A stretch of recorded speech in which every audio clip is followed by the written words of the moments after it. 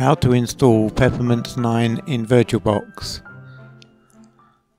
First, in our VirtualBox manager, we need to set up a new VirtualBox. We will call it Peppermint 9.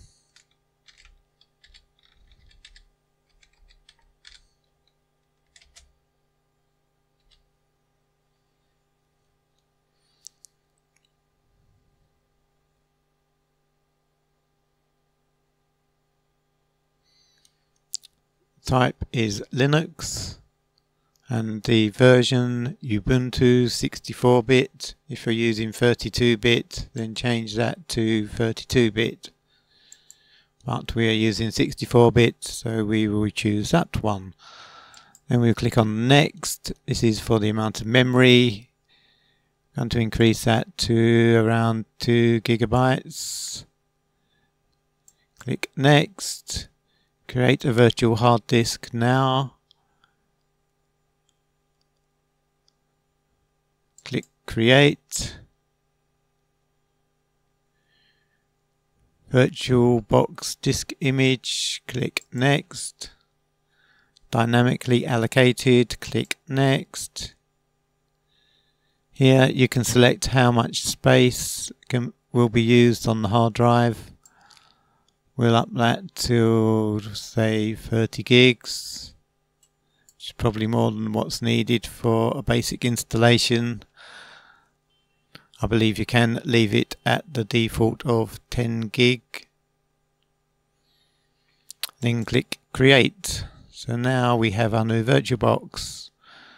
Just a couple of settings I like to change. Go to Network. Default is NAT. I like to change that to Bridged Adapter. If you leave it on NAT, it will have a different IP address to the rest of your network.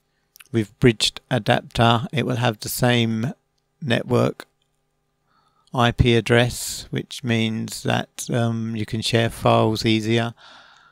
But that's personal choice, and that's up to you. Display defaults to 60 megabytes. I'll increase that a little bit up to, say, 32. And then finally we go to storage, Controller Ide, click on empty, and here we're going to select our ISO. Choose virtual optical disk file.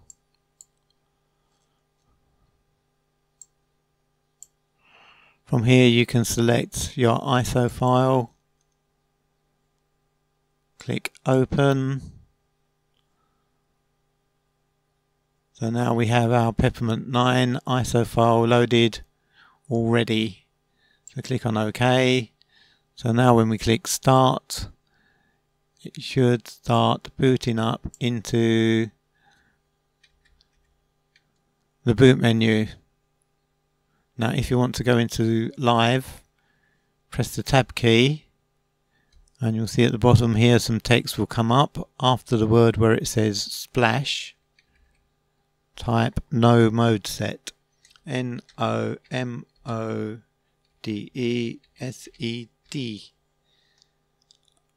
and press return.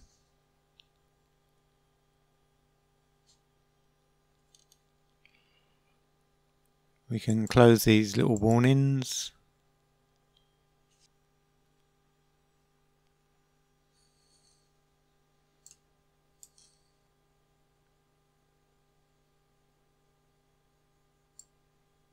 The live view doesn't have VirtualBox guests installed by default, so this has gone a bit off screen.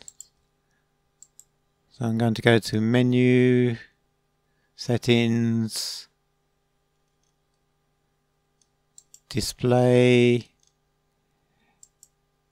and make it a little bit smaller.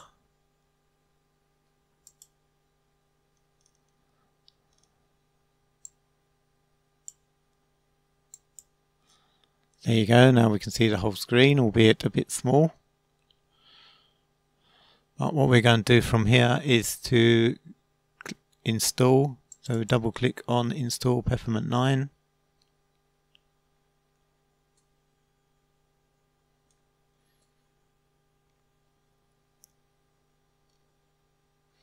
Language is English, that's fine. So we'll continue. I'm in the UK, so from here, this is the keyboard layout. I will select UK English. And you will notice that the flag in the panel will change to your country. So that's fine. We click continue. At the moment, normal installation and minimal installation for Peppermint 9 are both the same. There's no difference between them, so we can leave that as normal installation. Personally, I don't download updates while installing. It takes longer and it's just another area that may cause an error. It's unlikely, but I don't select it, but I do select install third-party software. So we'll click on continue. Now we wait for the next screen. Okay, I'm going to use the whole disk. So I'll leave the first option selected, erase disk and install Peppermint. Just click on install now.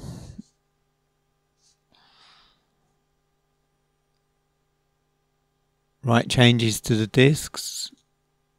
Continue.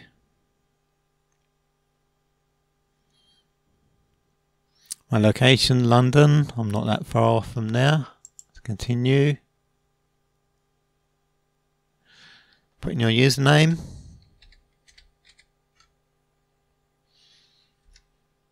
You can change the computer name if you want. And a nice long secure password.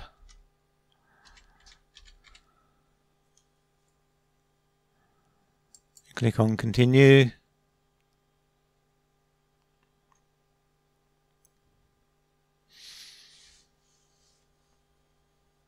Now we wait for it to copy files. I'll skip ahead to the next part.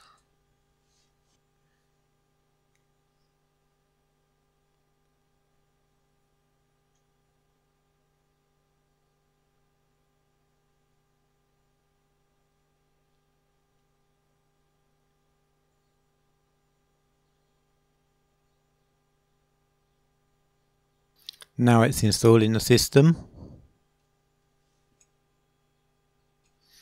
Okay, once that's complete, we can click on Restart Now.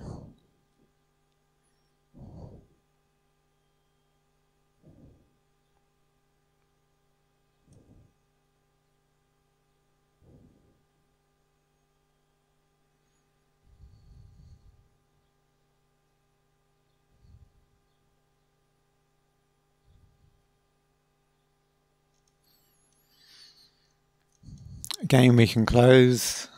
I don't think they're warnings, they're more information things.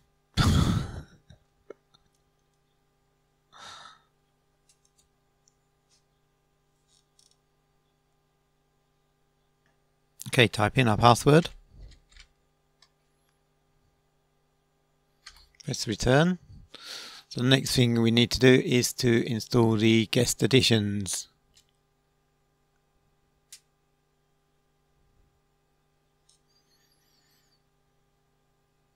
So we click on terminal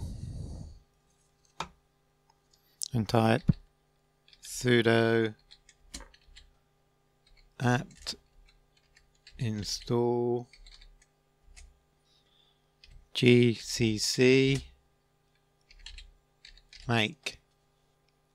Press return, put your password in, return.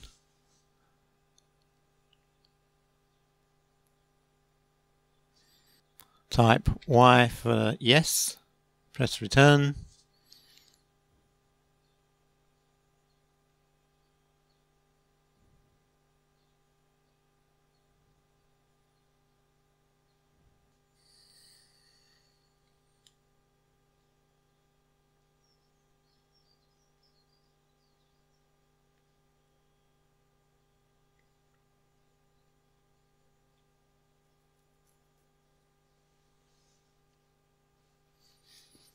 Okay, once that's completed, we can close the terminal.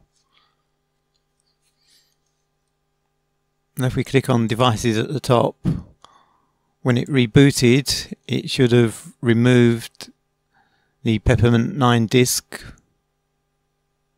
But if it hasn't, you can click remove disk from virtual drive at the bottom, but as you can see here, that it has already been removed.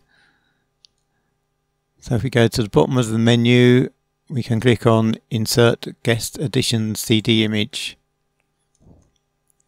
So now we open our file manager. And under Devices is the VirtualBox Guest Additions. Right click,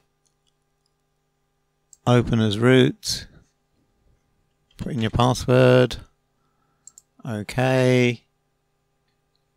You need to double click on VBox Linux Additions Run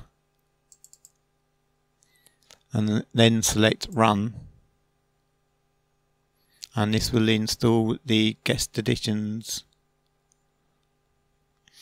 This may take a little while. It stops at this bit for a while before completing.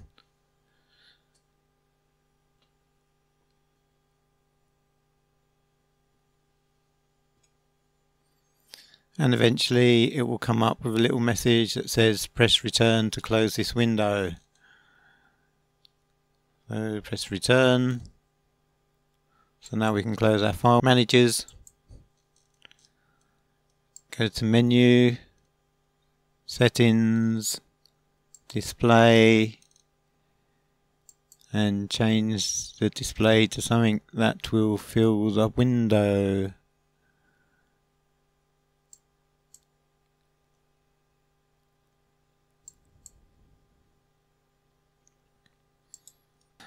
Now that your Peppermint 9 is set up in VirtualBox, you can now use it as normal.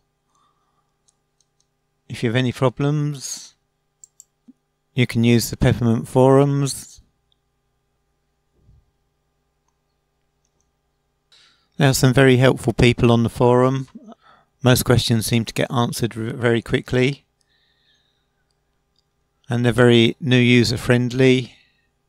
So if you're new to Linux and you have any questions, then don't hesitate to join the forum and ask whatever you want. So for now, that's it. I hope you've enjoyed this video and found it of use, and I'll see you in the next one.